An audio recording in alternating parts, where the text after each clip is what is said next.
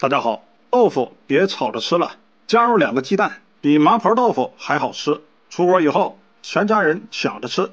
首先准备1块钱的豆腐，先将它切成厚一些的片儿，再切成宽条，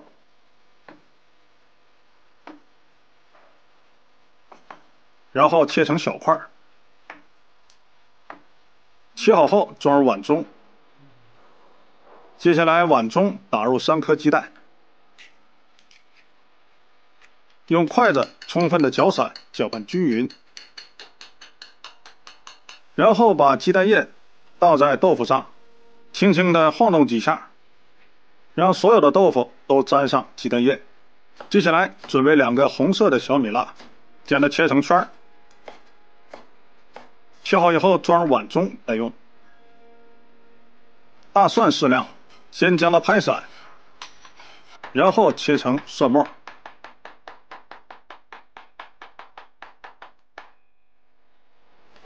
切好以后和小米辣放在一起。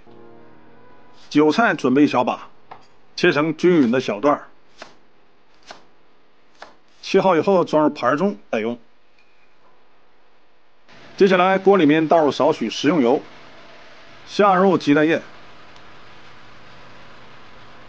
转小火慢慢煎制，把鸡蛋液煎至成熟。然后我们给豆腐适当的翻个面。鸡蛋成熟后装入大碗中，锅里面再倒入少许食用油，下蒜末、小米辣，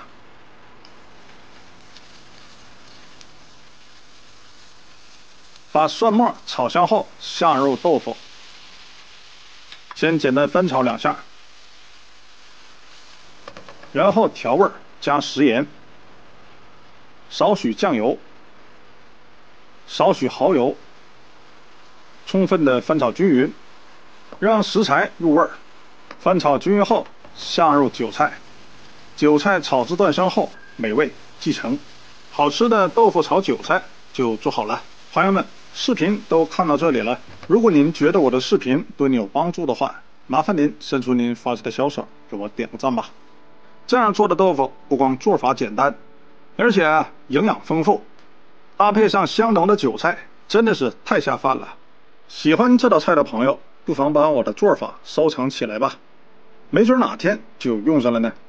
点击我的头像，还能看见更多的美食视频。喜欢我的视频就关注我吧，关注老杨美食，让你天天做好菜。